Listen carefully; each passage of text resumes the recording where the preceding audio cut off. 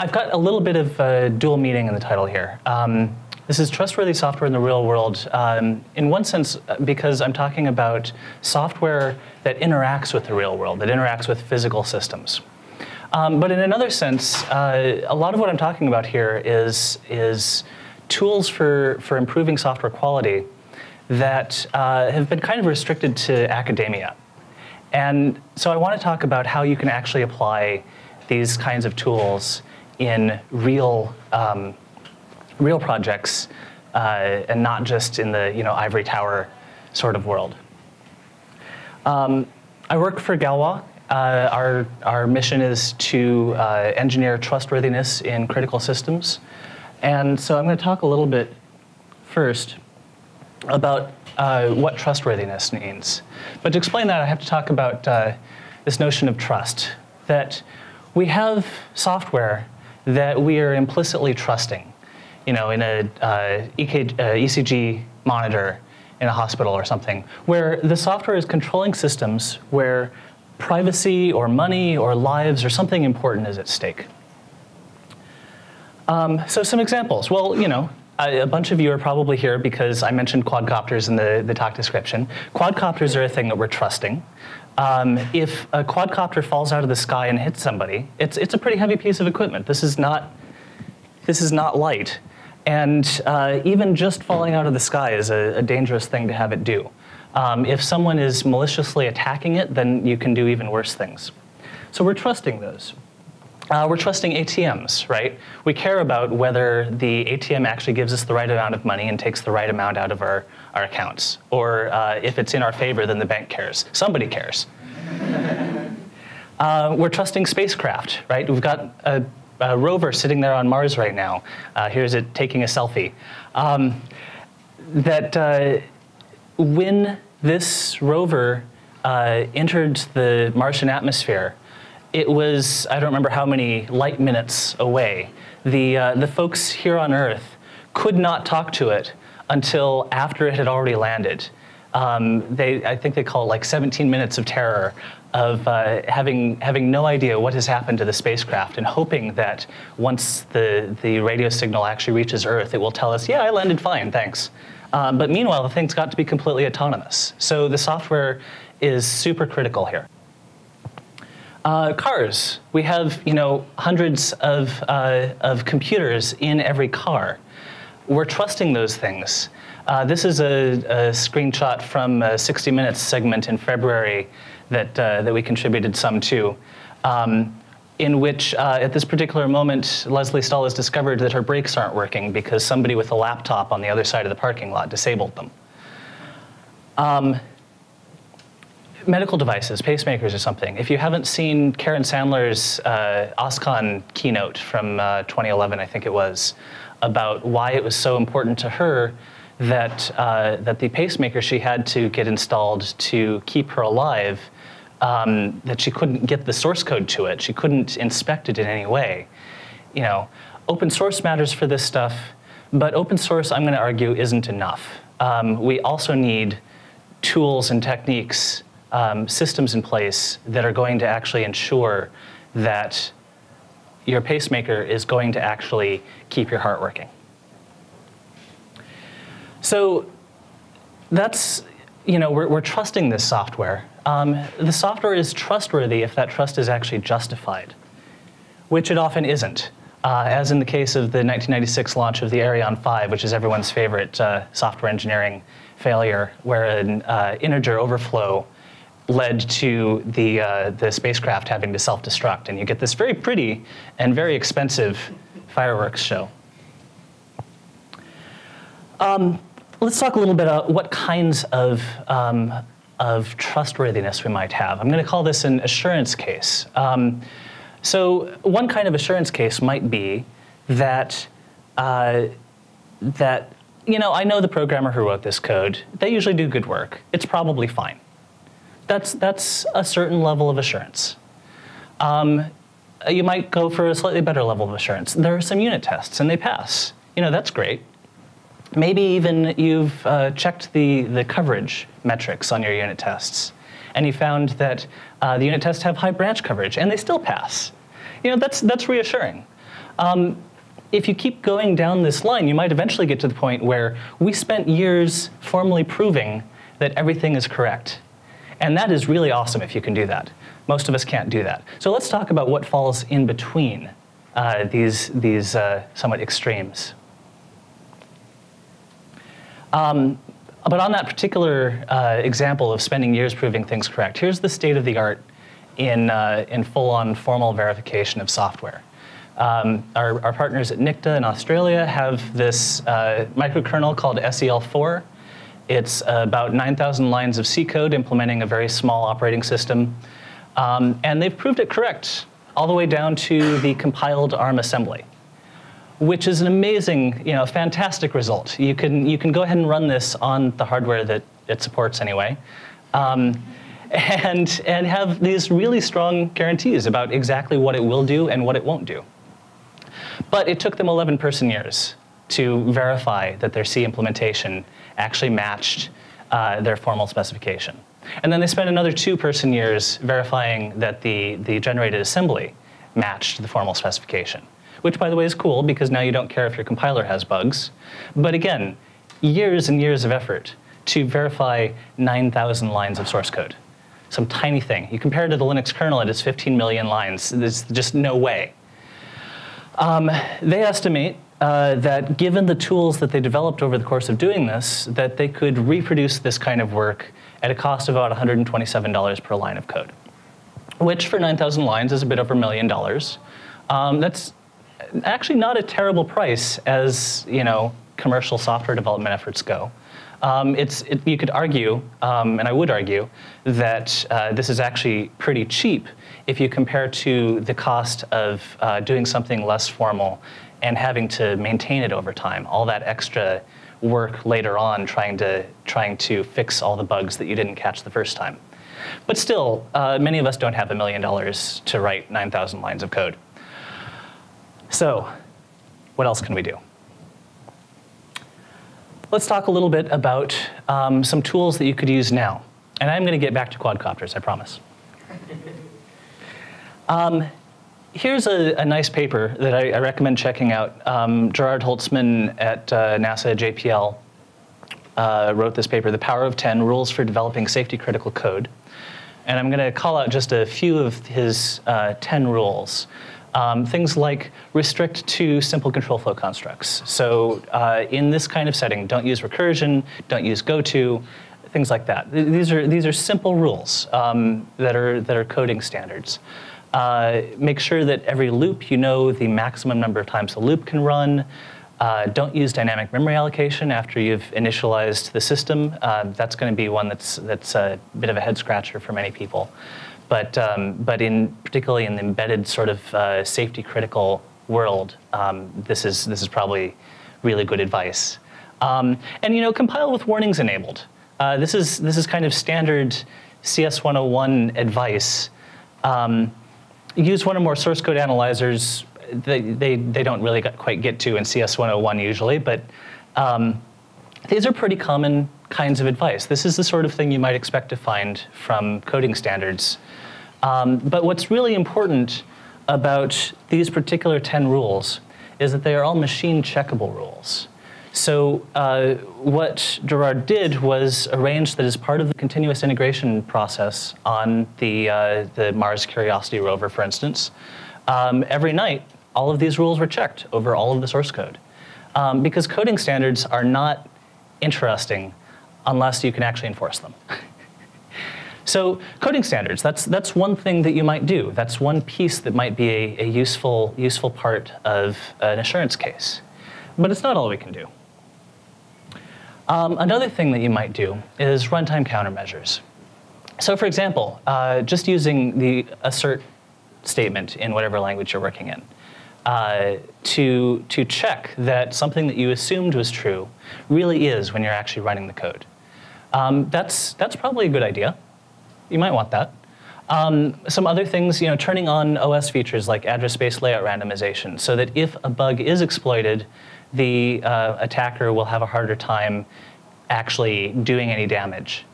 Or turning on compiler features like stack protection and the address sanitizer that will, if you have a buffer overrun, it will stop your program and tell you, hey, look, something bad has happened. I'm stopping now so no further damage is done. This kind of fail-stop behavior is really useful in most systems. There's also developer tools like Valgrind. Definitely recommend this.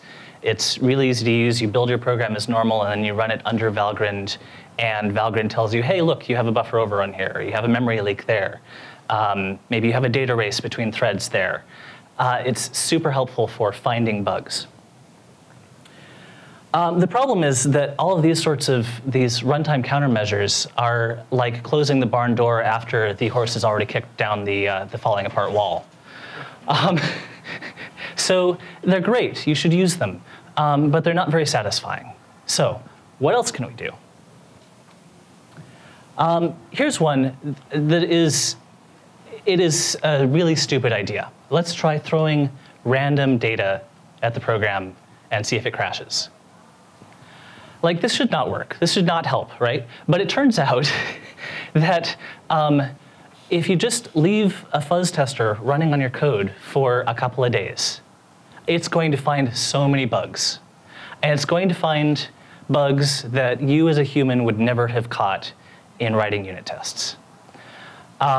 So some particular tools that you might want to look at, American Fuzzy Lop, if you have a system where you're feeding it a file and it does something with that file, American Fuzzy Lop will wind up generating a file that is valid input for a program, and then generating another file that crashes your program. You can write like a file that contains the word hello and give it a JPEG extension and feed it to a JPEG decoder, and you will wind up with a valid JPEG.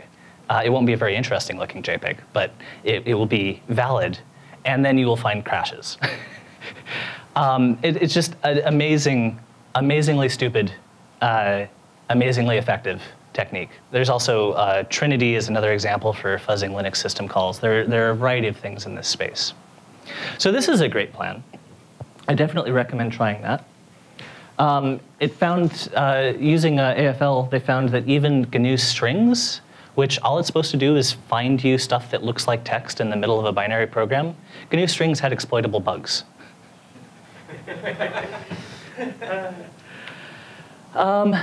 So what else can we do? There's this class of tools that are symbolic execution tools. For example, the CLI LLVM execution engine. It's kind of like a principled version of fuzz testing.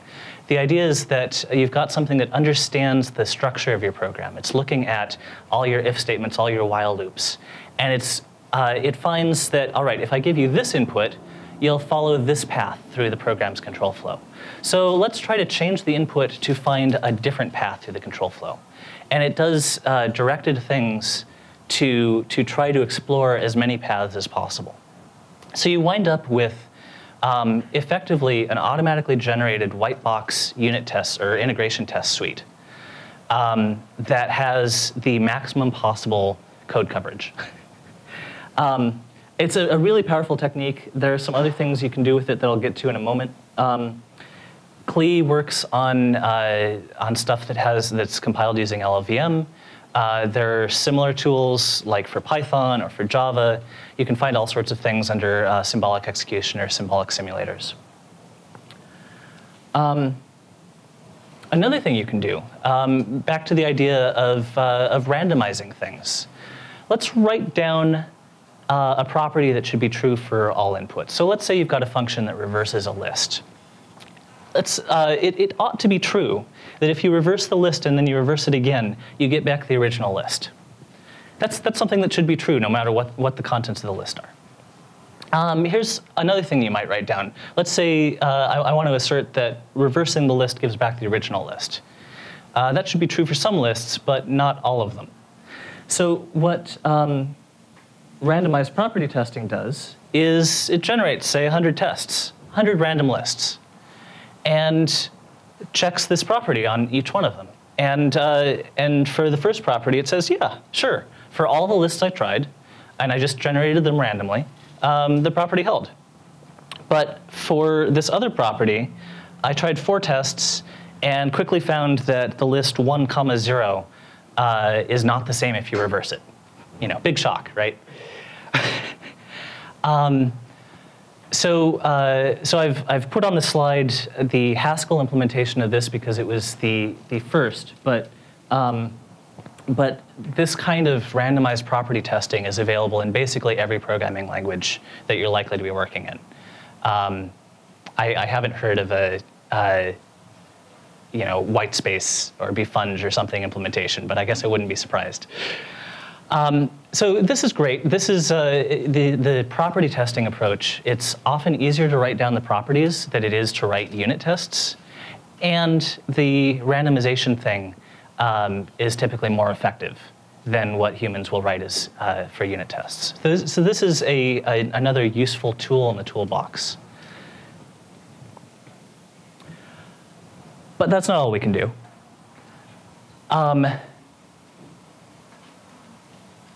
Given this same concept of let's write down a property that ought to hold true for all possible inputs to this piece of code, we can actually prove correct, prove that that property holds on that piece of code. So for example, if I want to assert that taking x and bit shifting it left by 2 bits is always the same as multiplying x by 4, I can ask something like, in this case, SBV, to prove that, and it comes back and says, yes, that is true. And then I can ask it to prove a different thing, that x shifted left by 2 is equal to 2 times x. And that's not true. And it will come back and say, no, that is wrong. Here is a value of x for which that does not hold. So it can actually tell you not only that the property didn't apply, but why it didn't apply. So this is super useful. But you may be looking at this and saying, but I'm not programming in Haskell. Who's programming in Haskell? Well, all right. So if you're programming in C, for instance, there's Framis C, which lets you do the same sort of thing. You write a specially formatted comment. In this case, we're going to say that the max function implemented this way needs to have this property hold true. And the Framis C tooling can go and automatically check. For many useful properties, the tools can automatically verify that the property holds. So you write down in this sort of combination of, or cross between pure C and LaTeX or something, what property you want to have apply, and it checks it for you. It can't automatically check all properties. Things get complicated sometimes. Sometimes you ask it to prove Fermat's last theorem, and it says no. But if you want to, you can manually prove the hard properties with the help of a theorem prover. So this is a really cool way to do things. It's something that you can do to part of your program, maybe just the really hard parts. Prove only the properties you really care about right at the moment. And there's some neat things that you get when you can start to actually rely on these sorts of proofs. You get, for instance, that you can eliminate runtime checks. You know, because you wrote down the property and you checked that it holds everywhere, you know that this argument is always in the range of 0 to 3. You don't have to assert that anymore. You don't have to waste time at runtime checking that. You don't have to waste brain space looking through those asserts and saying, oh, I don't care about that assert, it's always fine. You can just delete the damn assert and know that your code is still safe. Also, this kind of thing of writing down these properties with your code, it's great documentation. So someone looking at your code can go look at that and say, oh, I see, that's what this is supposed to do. But documentation is even better if you can actually have it machine checked so that it doesn't get out of date. Because that's the big problem with documentation comments, right? Is they get out of date. So this is a great kind of documentation. Now it has some disadvantages, right? For one thing, writing down all of the right properties is hard, both in terms of figuring out what it is that you meant to say. That can be hard. Managing to say it correctly in a way the computer understands, that could be hard. And in fact, some of these sorts of problems are hard enough that we recently released a game, Monster Proof, that you could go try, that is a crowdsourced property finding game. Just, let's find out. Maybe if we make this fun, maybe people will be able to actually do this stuff. The other problem is that I'm not aware of very many tools yet that integrate this sort of property annotation with whatever language you're actually working in. I showed the example of FramSC, so that's great for C code. There's NASA's Java Pathfinder, which lets you do Java annotations that contain the same sort of pre- and post-condition information. And I don't actually know of others. There probably are, but I don't know about them. So, this is a place where more work is needed, right? But it's a really powerful approach given the option. Here's another interesting thing. Let's say you've got some Java program, and somewhere in the middle of it, it needed to find the first set bit in a 32-bit word.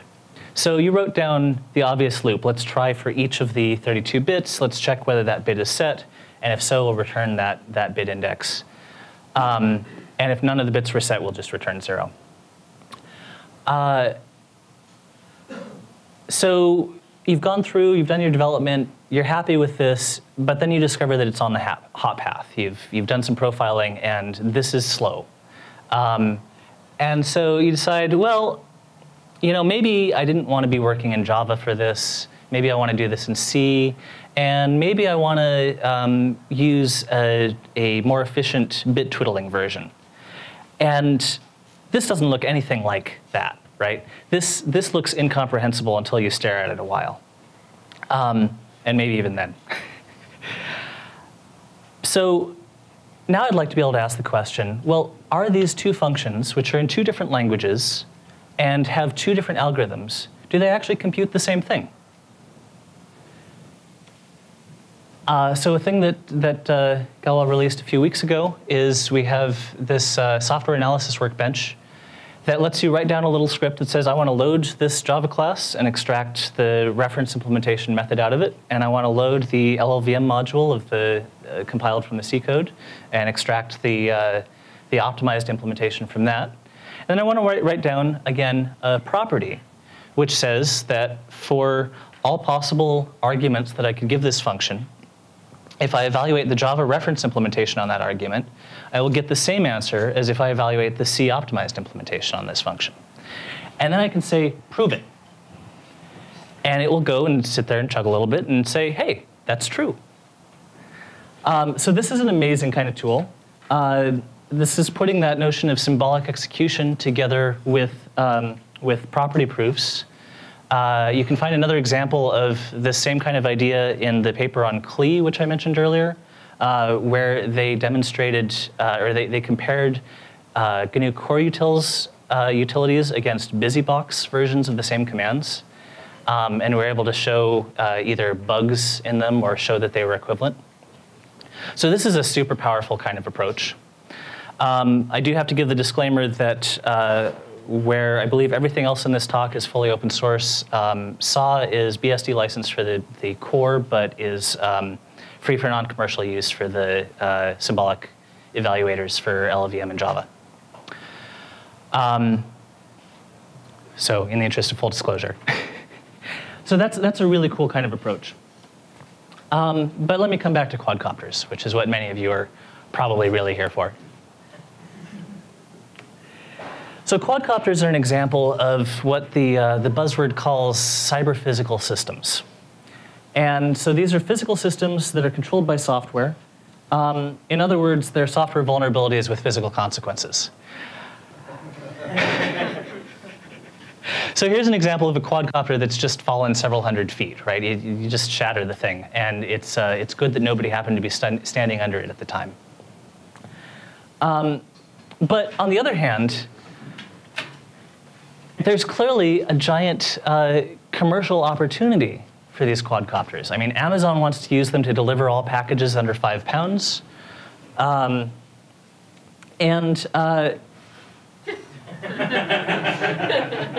7-Elevens are selling quadcopters next to the booze.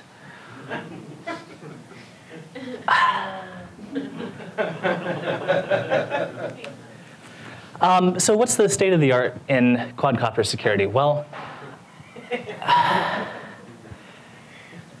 as of last month, there's a quadcopter that shipped with a Android app that has hard-coded into it the root password for the quadcopter. Is that the actual root password? Yes. Very secure. Yeah. What's the app? So I don't actually want to name it, but you can find it.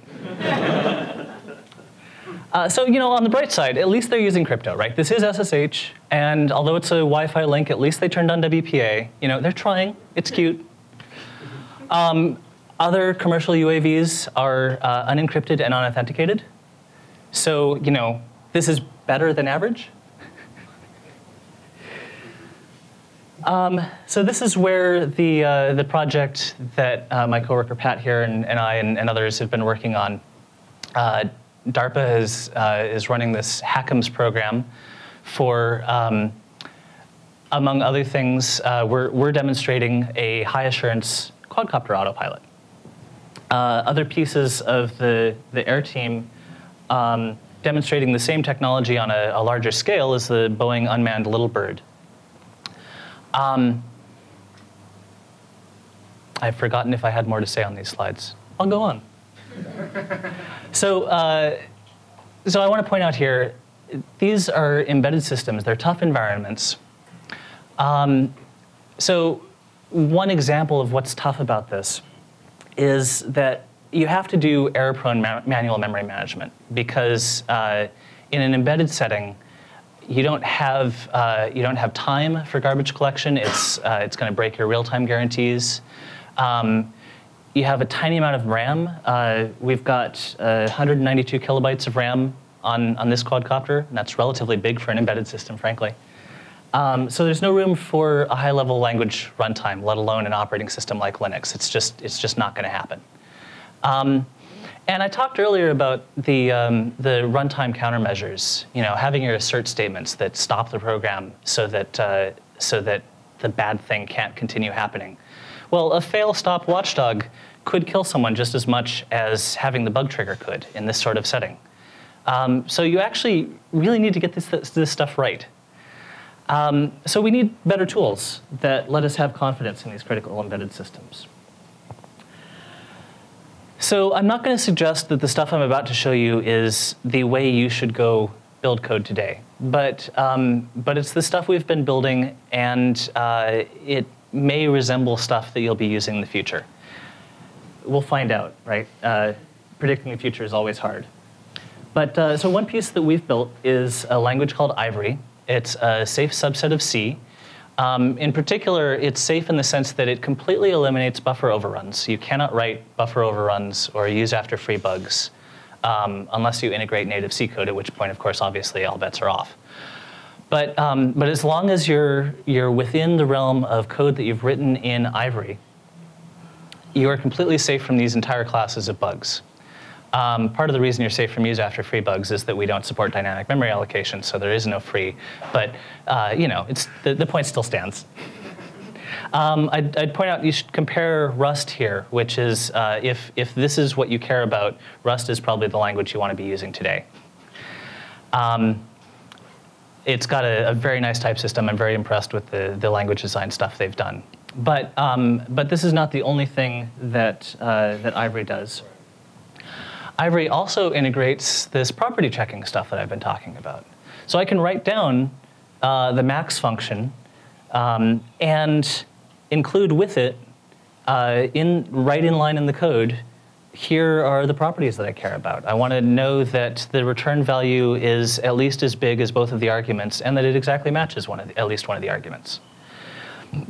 And then Ivory lets you use these property annotated function definitions and do both the quick check style randomized testing and the FRAMAC style formal proofs, both automatically. So it will just go out and whichever one you ask for, it will go out and do it and tell you, yes, this is fine, or no, here's a counterexample. Another thing that, that Ivory is cool for, and this is a big deal from my point of view, is metaprogramming. So, in C, you've got the C preprocessor. It lets you do a little bit, not very much. It's intentionally limited. In Ivory, Ivory is actually an embedded domain-specific language embedded in Haskell. And that means that we can use Haskell to do any of the, any sort of computation we want at compile time. So some examples of that. Like 30 lines of code generating 30,000 lines of C for a tedious pile of math, an extended common filter, if you're familiar with that particular bit of sensor fusion control theory kind of stuff. This is a pain to write, and we can just generate it. So the output is efficient C. It's running nicely on our tiny little embedded CPU. The input is an I don't have to think very hard specification of this is the filter I want. And it just computes it at compile time. Another example, here's a thing that comes up a lot in like embedded microcontroller kind of projects. You're writing a serial driver, say, and your particular serial peripheral has this pile of clock dividers and PLLs that you need to configure just the right parameters, or the baud rate that it's going to produce is not going to be the baud rate you needed.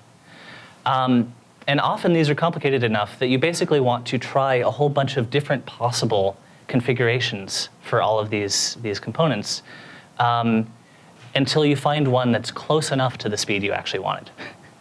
So let's just do the combinatorial search at compile time. I don't care if it takes a minute to figure out what the right parameters are.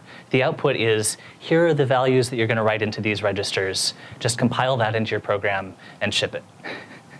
And because you can do this in code as just part of your build process, you can have a reusable serial driver that you tell it, all right, that was a great set of parameters for that project, but now I'm working on a different board with a different clock speed, and I need a different baud rate.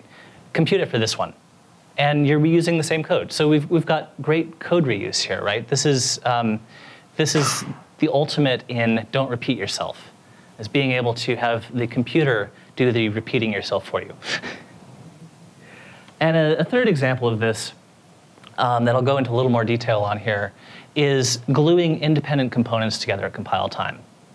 So if I've got a component that's my common filter, and I've got another component that's my driver for the serial port, and all these other different components I want to put together, when I'm writing the common filter, I don't want to have to be thinking about any of the rest of the system.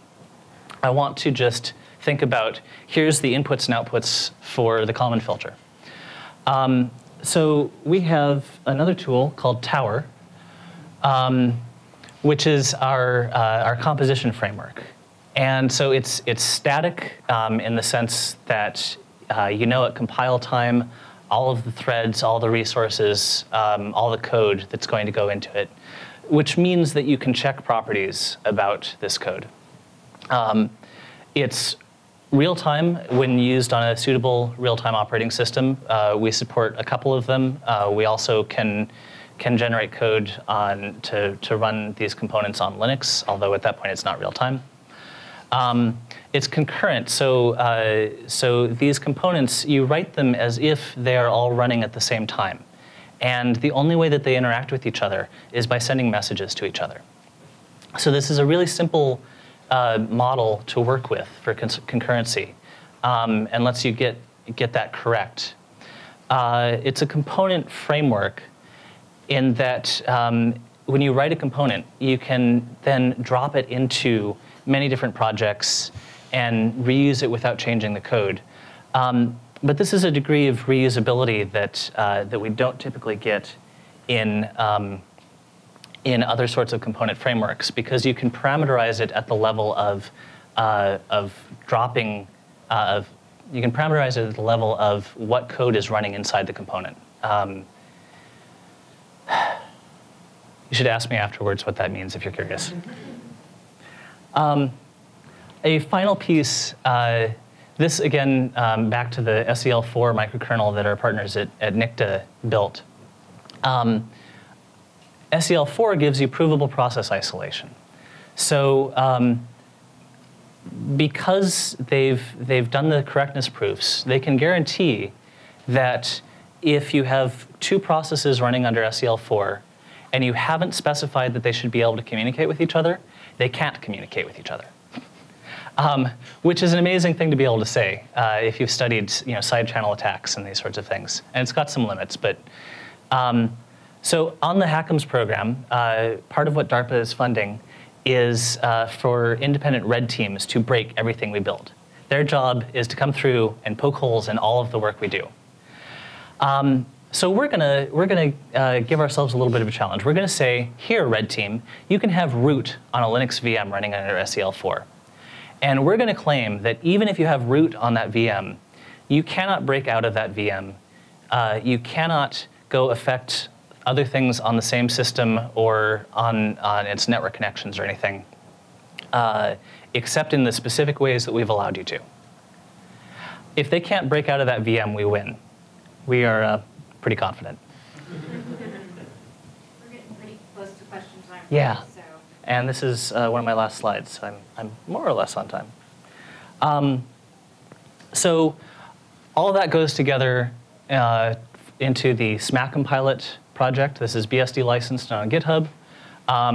Here is the standard completely inscrutable diagram of key parts of the architecture. I want to point out we've got something like 10,000 lines of driver code written right now and something like 8,000 lines of autopilot application software. That's generating 40,000 lines of C. You could describe that as being 20,000 lines of code we didn't have to write.